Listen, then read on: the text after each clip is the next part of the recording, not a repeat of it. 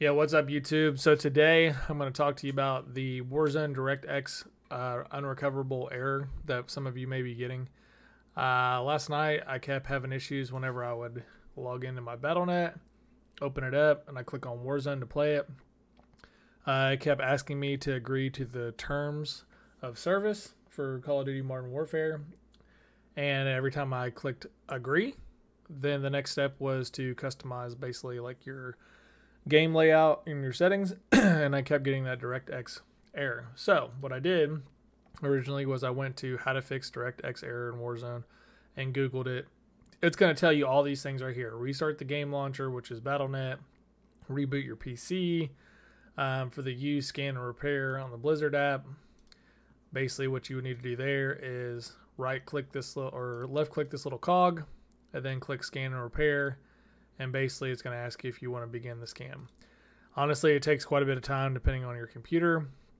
The other thing I wanted to show you guys too was it talks about reinstalling your GPU driver, deleting the COD cache. I did every single one of these steps, all right? Nothing worked. I even got to the point of where I literally uninstalled my game and then reinstalled all 203 gigabytes of it. And I legit spent 2 hours reinstalling it. I troubleshooted this for probably another 2 hours, and I finally got to a point with my friend Vector where he basically suggested trying this. I have not seen this step yet, so if anybody else has, please comment down below. If you click Show and Explorer right here, okay, and then you click on your Call of Duty Modern Warfare, you scroll all the way down to where you see Modern Warfare right here. All right.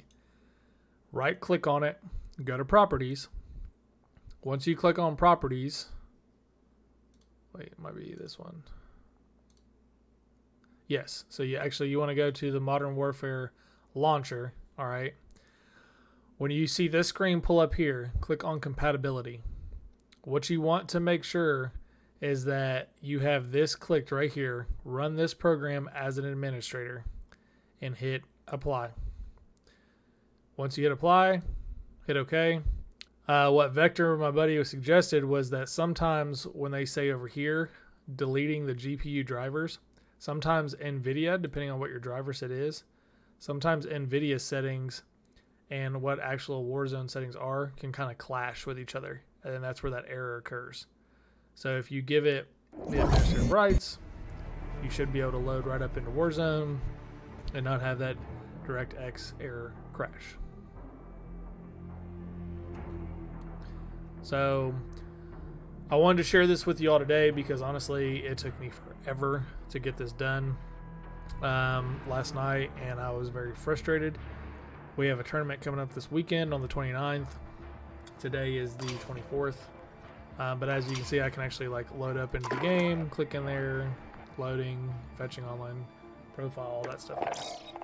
So didn't have this issue. Last night I couldn't even get into the game. So once again, try that first before you go through all these other extensive steps, because a lot of this stuff was definitely like I had to do some digging to get into.